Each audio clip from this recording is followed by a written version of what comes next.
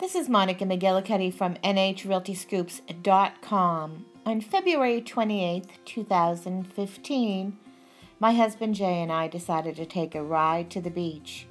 We have had a record-breaking winter. Between the two of us, we cannot remember ever seeing this much snow at home, never mind at the beach. So as we drove along the coast, you can see there's almost no room for any more snow to be put anywhere. But the banks, the snow bankings were just so high, it was really hard to see. We turned into the state park and take a look at that pile of snow.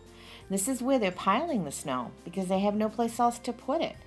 I don't know that this will melt in time for camping season, but this is the state park where the campground is.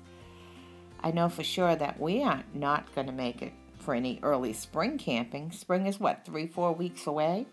Look at this. And they're projecting more snow to come. Totally incredible.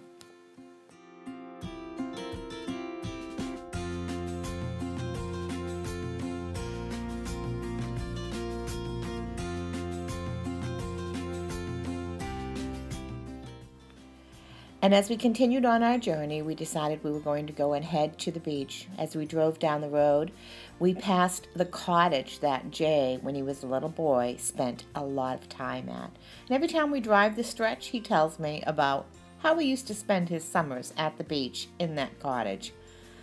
So we pulled in, and one of the things that really amazed me as we were looking for parking so that we could walk the beach was we actually saw a couple of cars totally buried in snow bankings. I am not sure how this guy is ever going to get out. Take a look at that. And that was just one of two. What a day it was.